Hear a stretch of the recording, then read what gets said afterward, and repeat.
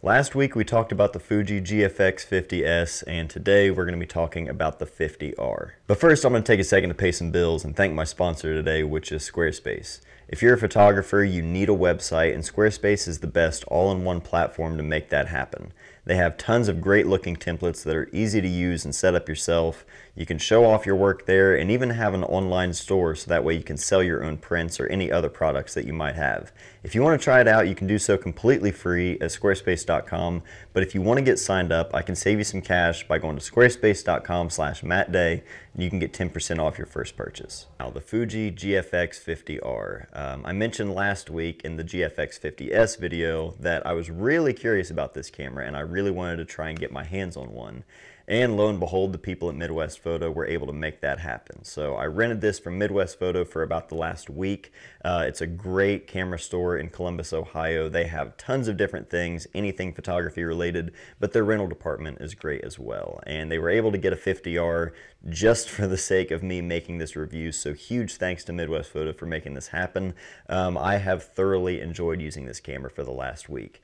And I mentioned in the last video that it's a pretty interesting camera for a couple of reasons, but mainly the fact that they've kind of stripped it down. It's in a rangefinder style body, so it's a little bit more compact than the 50S, and it's $1,000 cheaper than the 50S. So it's a really interesting thing to have digital medium format at this level, at this price point. But you know, enough about the price. We don't need to really get into that. I want to talk more about just shooting the camera and how I actually got along with it. Now, obviously being a rangefinder style body, it's just sort of this big brick, and some people will like that, some people will hate it. It definitely does not have as much of a solid grip as the GFX 50S does. It's sort of a trade-off with that. You know, you trade off the bigger size and more comfort for a smaller size and cheaper price. So for me, it really wasn't that bad. I'm getting better with my grip in my right hand as my nerves are regenerating from everything. And for me, I was able to comfortably, you know, go out and shoot with this thing. So you do have a bit of a bump on the back of the camera for your thumb, and that kind of helps, you know, get a good solid grip on the camera. So it's not as comfortable. Still nice to shoot with though. It's just a big brick. Putting this next to my X-T3 is pretty hilarious, honestly. Even though, you know, I'm used to shooting bigger cameras like the Pentax 6.7, Mamiya RZ6.7. This is obviously much smaller than those, but just seeing a Fuji camera like this just kind of blown up, it's pretty comical. This really looks like a bigger version of the X-T3. There's no optical viewfinder. It's only the EVF, which is right here on the side of the camera, similar to the X-T3, and there's no D-pad on the back of the camera. You have this little joystick, and that's it. So to navigate your menus, your focus point, all that stuff, it's all based on this little joystick, which for me, I don't really see an issue with that. I know some people feel kind of odd about there being a lack of D-pad, but after using the camera, I don't miss the D-pad at all. As a matter of fact, whenever I picked up my X-T3 afterwards, it kind of felt like there was just you know, this extra thing there that didn't need to be there. I find myself using the joystick, even on my X-T3, just so much more than using the D-pad. It's just quicker to get through menus and things like that, so I actually don't mind that at all. However, they did add a lot of touchscreen functions to kind of make up for the lack of D-pad. So a lot of times people will customize the D-pad to be different functions, and I use that on my X-T3 all the time, but I don't like touchscreen functions. I know some people love it and they've been dying to see that implemented in more cameras. That's just a personal preference thing. I just find them to be not responsive, not tactile enough, and so the first thing I did whenever I kind of got this thing set up for me to start shooting was I turned off all of the touchscreen functions. Everything in the playback, the function, touchscreen swipes and all that. I turned that completely off, and I didn't have to worry about it, and that's great that I can do that. I'm glad that it doesn't force me to use the function.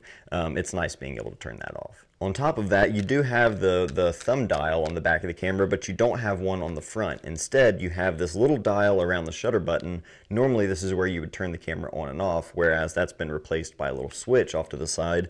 And now you kind of have this small dial that spins around the shutter release button. Some people have this set to the ISO, but I found myself that this got bumped pretty easily, so I ended up just moving the ISO function button to somewhere else on the back of the camera, and then I just turned off the function of this little dial around the shutter release.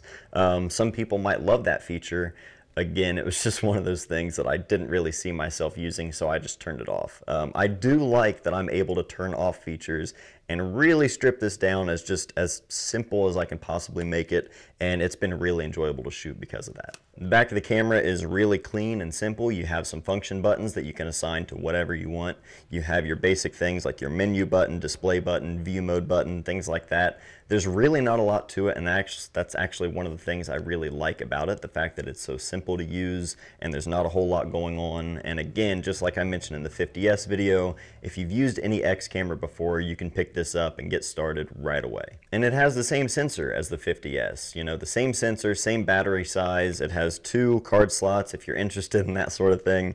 I know there's been a lot of uproar in the photography community about that lately, but it's just this big brick with a nice sensor inside, big chunky battery. I walked around a lot yesterday and shot on one battery and didn't even come close to draining it. So the batteries on these are nice and big, and I found them to be more than enough for my kind of shooting. And I tried to use this camera for my style of shooting all around. So in low light, focusing on the kids as they're running around the house, the autofocus is definitely not as, you know, snappy as my X-T3.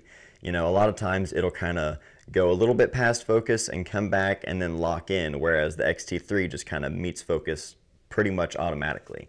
There is definitely some time there that you're going to have to get used to it and, you know, wait on the autofocus a little bit more than you would with something like the X-T3, but I still think it's definitely usable. One thing that definitely helps the autofocus if you're shooting portraits, especially for me as I was taking photos of my kids, is turning on the face detect and eye detect autofocus. It finds that really quickly. That's one thing I love about the Fuji system in general, and that goes same for the 50R here. I was able to use that with photos of my kids, and I was blown away by how much quicker it focused whenever it knew to track the face or the eye, so that was extremely helpful. The manual focus is nice and smooth, really enjoyable to use, and again with the focus peaking, I find that it's really hard to miss focus. There was one photo I was really excited about that I was able to shoot with this camera and the 63mm lens, which is what I've been using the entire week I've had this. This is a great lens. But we were over at my mom's house and she was baking in her kitchen, as she does, and ever since we first found out we were having a girl, she's always wanted to be in the kitchen baking with her granddaughter. That's just been like a dream of hers. And as she was in the kitchen baking and she had an apron on, our daughter Nora, she had grabbed this little hand towel and was kind of wrapping it around her as if she was wearing an apron herself. And it was just a simple little moment, but it just made my mom's day, and I was able to get a photo of that as my mom kind of leaned in and gave her a kiss. And just being able to use something like this for quick, candid stuff like that, I was really, really surprised. The shutter and even the focusing of the lens is definitely not as quiet as the X series, like the X-T3 would be at least. You can see the lens kind of bouncing around all over the place as it's, you know, achieving focus. And then you can hear the shutter if you'd like. I actually like the sound of the shutter. Again, not a big deal, but I always talk about that. The lens will actually retract if you press the playback button or if you turn the camera off. So you can see here, I just press the playback button, and then whenever I'm done, it comes back out. So one thing I've found is by accident, I will, you know, be reviewing a photo and I'll kind of have my hand kind of on the lens. And if I try and, you know, turn the camera on and it blocks it, a little error issue will pop up saying, you know, turn the camera off and turn it back on. Basically, you just have to remember that if you're turning the camera off or turning it on using the playback feature, anything like that, just keep your hand away from the lens because it needs that room to move. And if there's anything obstructing that, it's going to give you an error saying turn it off and turn it back on. So just something to keep in mind. If you're not used to something like that, like on my X-T3, the lenses that I have, they don't extend out whenever they're trying to focus. So whenever you you know, turn the camera off or anything like that, you don't have to worry about it. So just something to keep in mind. In all honesty, there's not a whole lot for me to talk about with this thing. I covered a lot of the things in the GFX 50S video, and this is just that same camera in a different body. So there's not a whole lot to say. Comparing the two, that again is tough, and it's a personal preference thing. I think the GFX 50S is a lot more comfortable to shoot with, but you're getting something smaller, and some people really prefer that rangefinder style shooting experience. So maybe that's something that other people would gravitate towards more than others. maybe you want to spend $1,000 less and you'd want to pick up the 50R. There's a lot of things to consider here. Another thing to consider is, do you even need medium format, digital medium format at least? I think it's very specific, the kind of person who needs this. Then again, as photographers, we often like to just get things because they're fun, even if we don't need them. So I am not in the market for a 50R because my budget does not allow that right now.